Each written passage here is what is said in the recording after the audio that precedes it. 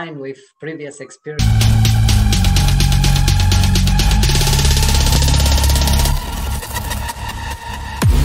And I also think that from what I see here in China, that Tai Chi is obviously more than just about fighting. It's more like a lifestyle here. Yes. Tai Chi, it's from what I observe being in China, it's a warranty of well-being. It gives us confidence that we can live a long, healthy life. And also it's a way of socializing. It brings people together, they create a communion, they go out together, they become friends, they share everything. And it's wonderful. Yes, since you mentioned bringing people together, actually in China, every evening, there's a lot of activity happening in community squares or in parks. So for example, in my community square, there's Tai Chi happening. There is a lady with the sword. And then there's a group of ladies who are doing the fan dance. That are also part of the Tai Chi practice, fan and sword. There you go, there you go. Then there's a bunch of parents hanging out with their children. But you're right, people are coming together to practice, as you said, communally, all these wellness activities. Exactly, exactly. And that's the beauty of it, because as you can see, as you mentioned, the grace of the movement, Tai Chi practice was in a way idealized. They took the martial art techniques and they make it beautiful, may make it elegant, so the practice will achieve an aesthetic purpose. And that enhances life in general. It's like a Japanese or Chinese garden, like a Buddhist temple. Everything is part of a beautiful image, of a beautiful landscape. True, true. And it's also lovely to watch. Like I almost every morning I stand out in the balcony and I just watch the my neighbors downstairs practicing Tai Chi. And now it's very cold, by the way. Like in the morning is like 3-4 degrees. And they still continue practicing, which is unbelievable. The school I was practicing, they practice all year round. And I remember I arrived with my friend the second day and the teacher was not there. So we called her, he called her. He followed the Chinese politesse rules. And then the teacher said, I am not coming here only the days when there's a terrible storm, and previous to that, I will announce everyone. The school was having the activities always outside, winter, summer, all year round. That's a connection with nature.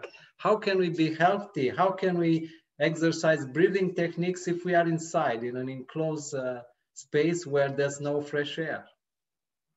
True, and since we mentioned morning trainings, so for the last almost 2 months, I've been preparing myself to face the cold of winter. So I lived in Thailand for 16 years, and Thailand is a tropical country, and it's hot all year round. When we moved to China, when me and my wife moved to China 2 years ago, we dreaded the first winter. We were literally afraid of the winter. And this winter, I told myself that I have to start training and preparing myself, both physically and mentally, not to be afraid of the cold anymore. It's almost like a mental game. So I've been training now every morning before I start my work 7, 8 o'clock. And I find it difficult at the beginning because it's like 4 degrees outside, right? And you have to start moving and warm up. But it is a different feel to train outside in the open than to train, in a room or in a gym. So I totally connect with what you're saying. It's been so long, so I don't train in a gym anymore. I find it's very natural to be outside, to have all the activities outside. But yes, Yes. coldness, as you mentioned, it's a fact. So I don't think, I think that it's present and we have to take it in consideration. We are exposed here in Canada to a much more bitter Severe. temperatures and and a longer winter. So I think beside the fact that we have to be mentally prepared, we have to be also physically prepared and to protect ourselves. The Chinese, they do that. They have a special food for winter, special tea, and of course they dress warmly for Yes, Tai yes, Chi true. practice.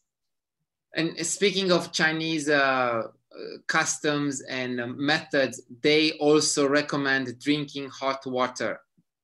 So maybe this is a funny thing. Anytime when anyone is sick, any of the foreign teachers at school is sick or feel a bit low, or any issue you might have, every Chinese person would say, drink more hot water. And you know that I've gotten used to drinking more hot water. And in the winter, it's just great. Which is highly beneficial for health. In yoga also, it's recommended to drink water that's around the body temperature. So our body temperature being 36, the optimal water temperature will be 4 degrees around, like plus or minus, like 40 or 30, between 40 and 32. That will be right away absorbed into the blood, and it's true. And I, at first, coming from Thailand, where we always drank ice water because it was so hot, and to make the switch to drinking hot water, I know for some I sound silly, like, oh, so why is this such a big of a problem? Well, it was a habit drinking cold water, ice water, and now it has become a habit to be more mindful and follow more of the Chinese concepts when it comes to wellness.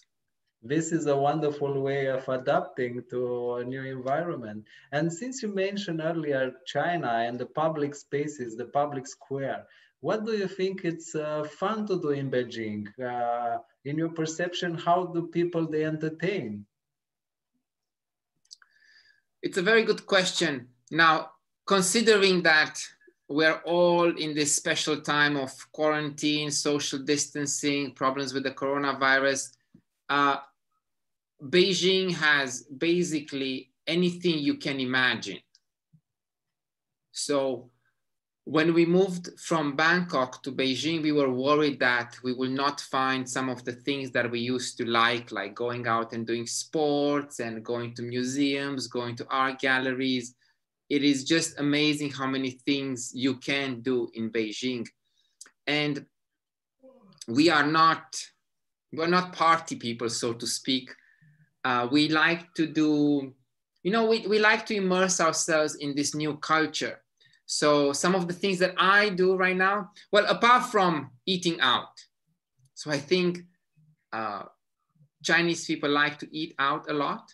And since we were in quarantine and at home for so long, now it's a pleasure to go to a restaurant and be served food and not have to cook your own food.